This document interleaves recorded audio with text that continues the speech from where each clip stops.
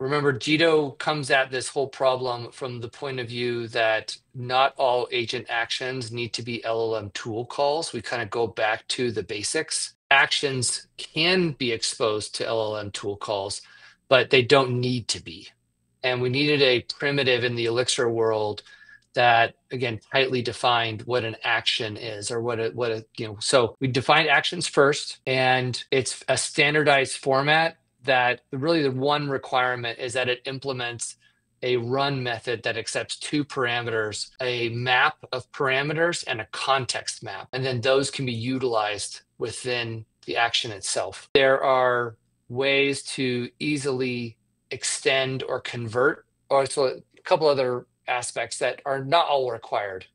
There's a name. So when an LLM is trying to discover what actions are possible through a library of actions, let's say, you need a name and description that helps build the prompt. And then you need a schema that provides a way to limit the intake of what data you can send into those actions.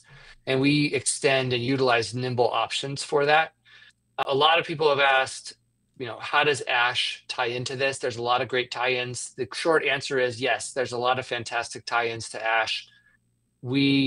I just released in preview a Ash extension that allows and quickly facilitates taking all of your Ash actions and exposing those as Jido actions.